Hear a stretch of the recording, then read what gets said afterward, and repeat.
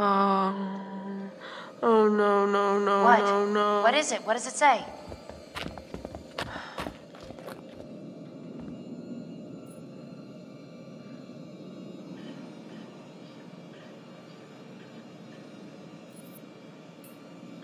It says that the bites, if it bites you, it's not infectious. It doesn't do anything. Let me see that. Jeez. Oh, shit. Ow. Shit. Shit.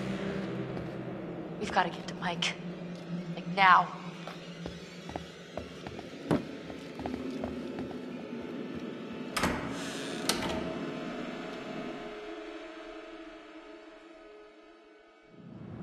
Oh, Joshua, you should have listened to me. Because of your choices, people have died, lead to someone's death, or passively allowing a tragedy to occur. Because you couldn't lift a goddamn finger to help someone else. Remember last year, huh?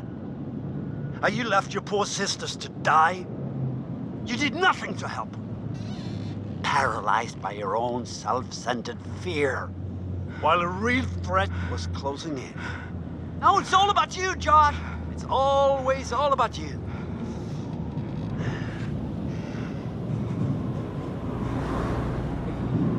Your game has gone terribly wrong. And your friends, like your sisters, have deserted you. You're all alone. Can you feel how cold your loneliness has become? Huh? Why did you hurt them? Chris was your best friend, huh? And yet you despised him that much?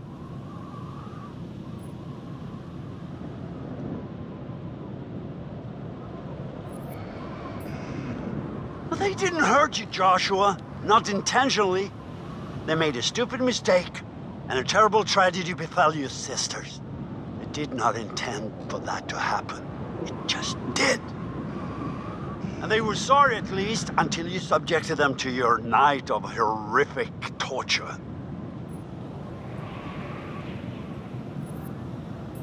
Let's hope that it's not too late for atonement. And that your friends, if they still are your friends, can save you from something even worse than death itself.